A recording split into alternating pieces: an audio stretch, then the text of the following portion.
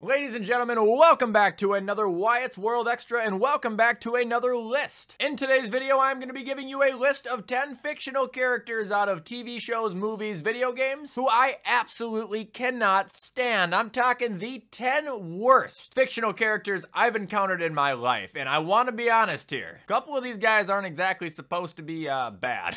Anyway, before we start, you guys know the plugs. Don't forget to use code Wyatt's World on G Fuel or Prize Picks. G Fuel, you'll save a discount on any of their products. Prize Picks, you'll match up to $100 of your first deposit. But remember to always play responsibly, and let's get into the video.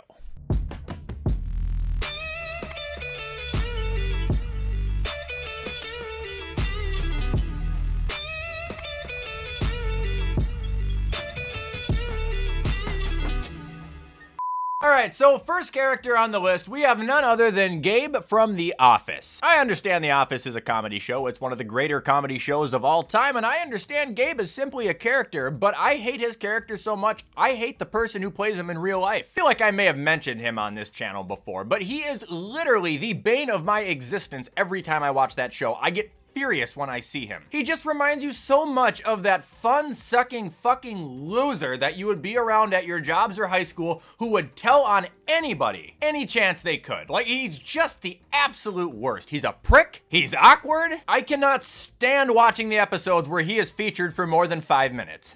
Alright, moving on, we have got Joffrey from Game of Thrones. This little son of a bitch, dude. I've only seen the first 2 seasons of it, maybe 3. But I saw enough to see this guy and hate him enough to celebrate when he died. He's just a little kid, but he's a king, and he's a lying, evil, little manipulative one at that. He has people executed. I'm pretty sure he has a dog killed. Every scene with him in Game of Thrones is made to make him look like the most unlikable little fucker that you've ever seen, and they exceed beyond expectations. Absolutely hated Joffrey.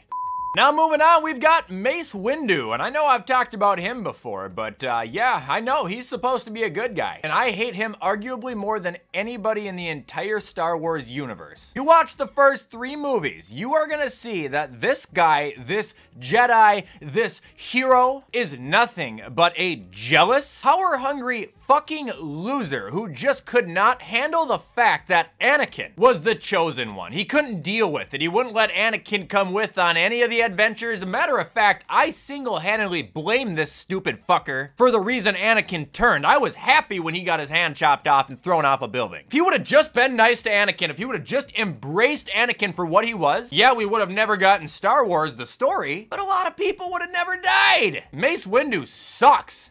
Now moving on, we've actually got Dutch Van der Linde out of Red Dead Redemption, well, 1 and 2. Now I know I voiced my opinion on Red Dead 2, I just talked about it last week. It's the most overrated game in the history of history, and I will stand by that until the end of time. But having forced to sit through that 60-hour second full-time job, you're also forced to follow every order this dumbass gives you, dude. I hated him from the beginning of the game. He's so stupid, and he's always got a plan. Relocate, go into a town, have the entire town want to kill you, have a couple of your squad die, move to a new place, and repeat until you ultimately go to Tahiti. Like, this guy was such a brain-dead, stupid bastard from the start of the game, but he was so mortified to ever lose his title, his status, that he always had to make it seem like he was okay while dragging the entire gang down with him. Not to mention at the end, he's just, I mean, flat out a piece of shit, which leads into Red Dead 1. But being forced to slave this guy for 60 hours of my life is something that I would never endure again. I hated him more than Micah. Like, he was awful.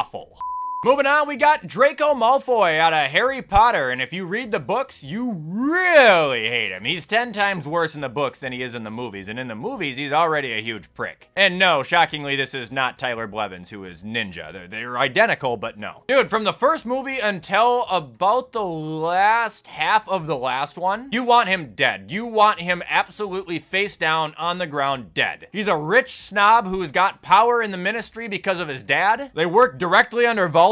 He snitches on Harry anytime Harry tries to do something good. He does whatever he can to get other people in trouble as often as he can. Like, he's just the miserable antagonist you find in every story, but magnified by about 100. But then it's weird because in like the last 30 minutes and you love him. But we're not talking about that. We're talking about the Draco in the first 95% of the story. Absolute douchebag.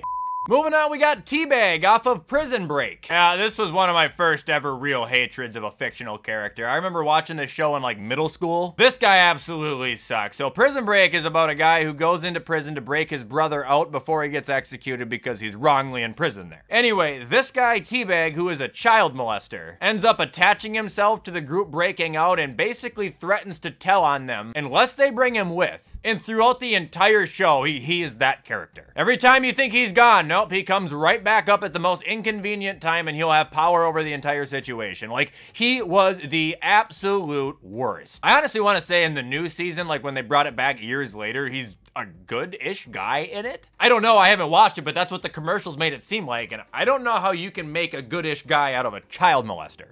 Moving on, we've got JBL out of the WWE. If anybody remembers watching him in like the mid-2000s, he was always a heel wrestler, which means bad guy. And he was a little bit too good at his role. Like, I mean, I literally hated this man every time he walked on the television. I hated listening to him talk. I hated watching him wrestle. I hated seeing his face. I hated every bone of his body. He was just a fat, rich prick. Like, that was his character. He would just brag about how much money he had and then go and call every town broke and worthless. Like I said, he was a character, but he exceeded his expectations on being a heel because every time I saw him, every ounce of my body filled up with the most passionate hate I could generate. JBL was an ass.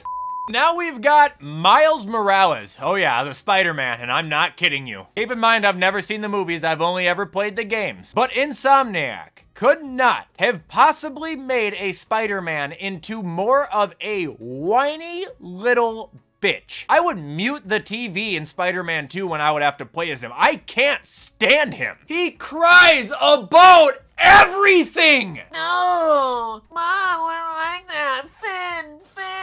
It's just him bitching. That's all he does is bitch. I hate him so much. Like, I've never hated a good guy so fucking much. Superheroes are supposed to be badasses who break the rules when they have to. Not people who piss their pants and piss and moan and bitch and only do it because the real Spider-Man makes you. Miles Morales is garbage. Now moving on, we got Randall from Monsters, Inc. I've had beef with him since I've been like 6. He's a dick. Like, he's an asshole. He's a manipulative little prick who doesn't care about anybody but himself and scaring children into their own deaths. Yeah, I saw in Monsters University he might have been bullied and harassed a little bit, but that doesn't give you the excuse to turn into an asshole as an older adult. The guy actually invents a torture device to drain screams from people to power the city. Like, what is wrong with you? Supposed to scare kids when they're sleeping, man. Just like a little boo, not torturing people. What a menace.